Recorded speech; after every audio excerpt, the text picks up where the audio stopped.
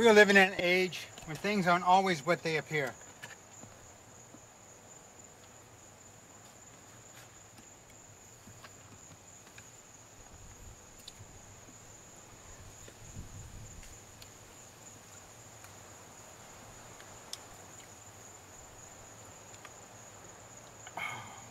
Sort of like a sleight of hands.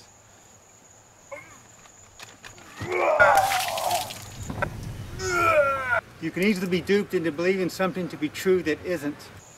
Did McDonald's make Spurlock fat and have his health spiral down like his document here would have us believe?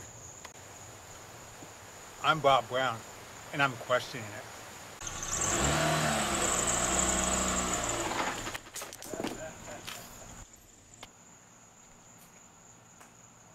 Who is Bob Brown? Me. I was born in Massachusetts, believed in Santa Claus, moved to California and lived near the beach. I am the fourth of 8 kids. Our family moved to Satellite Beach, Florida to the island of Grand Turk, to Cocoa Beach, where my parents got divorced. The kids were split up and some of us went to Country Acres, a children's home. I was taken in by the Cullison family until I could move back with my mom, where I lived until 18. I started work at 13, mowing lawns, washing dogs, busboy, salad maker, dishwasher, Bernard Surf, and then McDonald's. I had a lot of fun working there and worked my way up to store manager.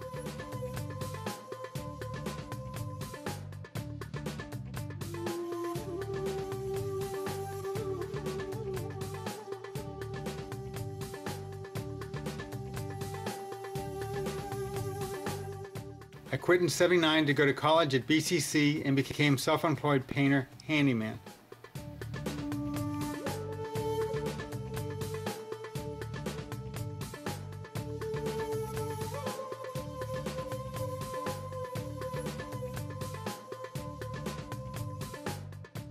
Jill and I were both married at the age of 28.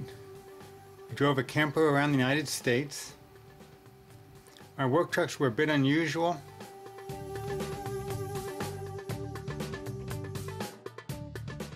I lost my shirt building a spec house. We have 2 incredible boys. I have a super mom.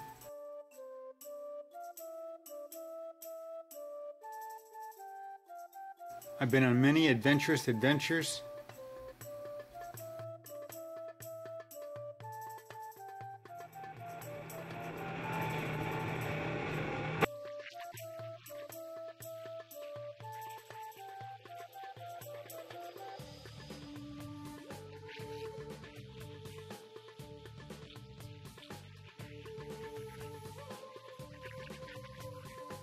And then I started sitting around a lot, writing books, making short movies, and gaining lots of weight.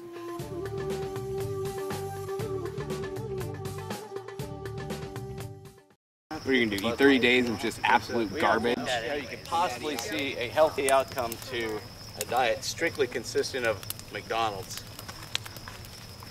And your own son, being a budding medical professional, I'm sure has told you already, this can't possibly work out long term. Well, I mean, it's really stupid, Bob. You're just gonna end up with like a clogged artery or, you know, some giant fat or you're just not gonna be healthy at the end of it. It's not gonna work. Regardless of how much weight you either gain or lose, it's not gonna be good for your body.